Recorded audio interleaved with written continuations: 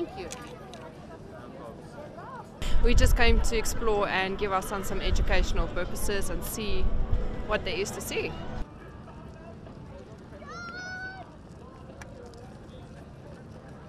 I'm here to watch the airshow and support our fellow flights, the people who fly for us and protect us. You see, I'm here to support them, see their work.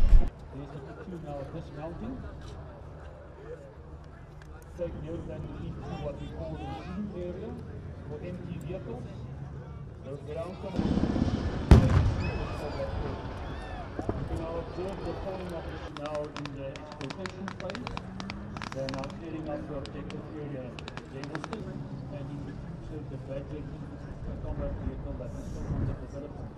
But these light vehicles are the workhorses of the SOUNDBITE. Data collection. Currently, what's the touch on to it? Payload that is there. It's a LiDAR scanner with a range of 300 meters. We use it to create 3D on the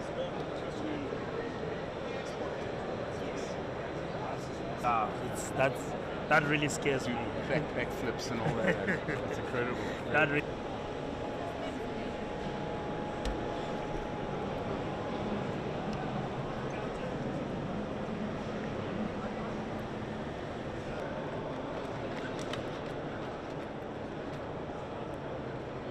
most of our technology stack speaks about able to get data acquisitions, but also leaving the people out of harm's way, right?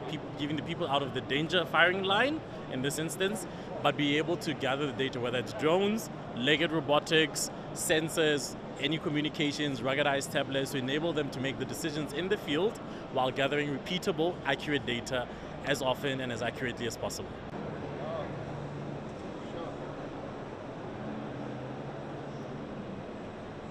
Speaking about technology and also man's best friend, some of the work we're doing with Spot the Robot Dog from Boston Dynamics is to be able to help people to do advanced remote inspections, right? If you think about search and rescue efforts, which we see a lot in the mining sector, but also in kind of disaster management types, where the army also gets involved heavily, we need to be able to identify the what risks are available in the area, but also be able to sometimes actually give some comfort to some of the victims that there is help coming. I don't think so.